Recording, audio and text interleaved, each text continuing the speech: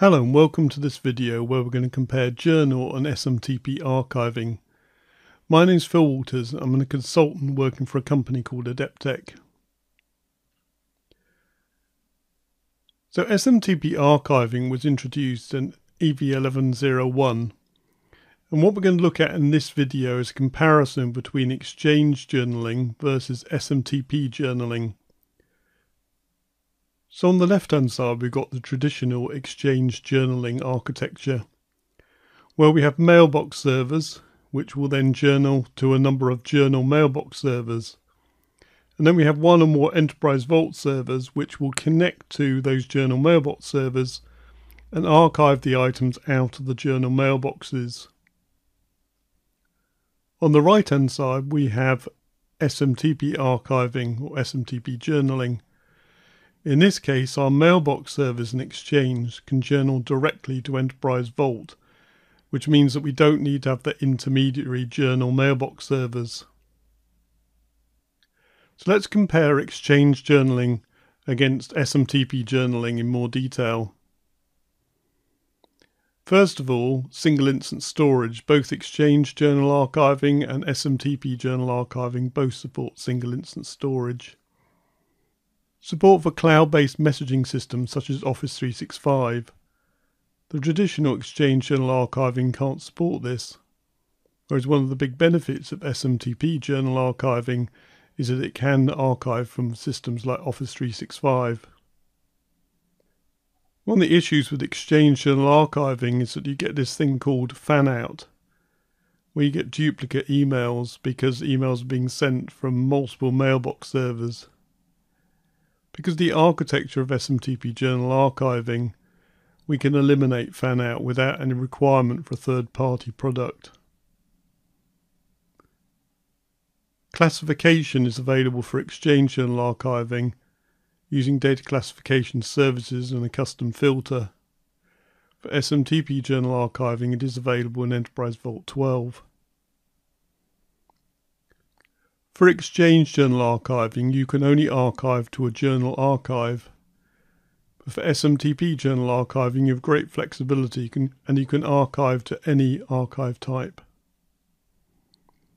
The index footprint for Exchange journal archiving is about 12% of the size of the original data, whereas because SMTP journal archiving uses EML files instead of MAPI, the index footprint is only about 9% of the original data size. Selective journal archiving is available via a custom filter for Exchange journal archiving and is built into SMTP journal archiving. Finally, both Exchange journal archiving and SMTP journal archiving support Compliance Accelerator, Discovery Accelerator, and the EDP platform. So let's look at some design considerations for SMTP archiving. Any design for SMTP archiving requires high availability, because without it, if the EV server fails, then we're going to get build up in Exchange queues. We'll look at this in more detail in subsequent slides. The holding folder, which stores the EML files before they're archived by the SMTP archiving task, should be fast storage with suitable capacity.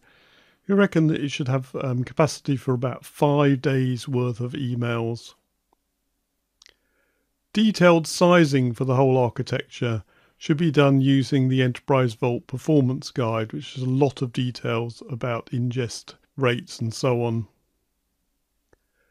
SMTP archiving is suitable for most distributed networks because the architecture doesn't actually require to connect via MAPI. So we're now going to look at how to create a high availability solution. So if we have a single Enterprise Vault server, if the EV server fails, emails are going to queue at the Exchange mailbox servers. This is going to cause back pressure and slow down performance. So we need to consider having a high availability environment where we have multiple Enterprise Vault servers for load balancing and redundancy. This is supported in Enterprise Vault 1101 cumulative hotfix 2 and above. So what are the options for a load balance connection? Well, the simple option is to use an SMTP connector with multiple smart hosts. You can also use multiple MX records to deliver the email to the multiple EV servers. A more sophisticated solution is to use a hardware load balancer. The great thing about a hardware load balancer is that it can get health reports from each of the EV servers and balance the load accordingly. But obviously there's extra cost. One of the key features that enables this to work is something called address rewriting, which came in Enterprise Vault 1101 Cumulative Hotfix 2. What this enables you to do is to do all your journaling to a single journal address. So in this example, we're going to set up journaling to evjournal@smtp.local. But in order to get those emails to go to multiple Enterprise Vault servers, yes, we've got an SMTP send connector, and we've got both EV Server 1 and EV Server 2 in that send connector. So 50% of the emails are going to go to each of the servers. But how can we get the Enterprise Vault server to accept those emails? Well, we configure address rewriting. So on EV Server 1, we get it to rewrite the address evjournal@smtp.local to evsmtp1@smtp.local. That particular address is a target address to be archived in the evsmtp1 archive. The same on EV Server 2, so we're address rewriting to evsmtp2@smtp.local, and the emails are placed in evsmtp2 archive.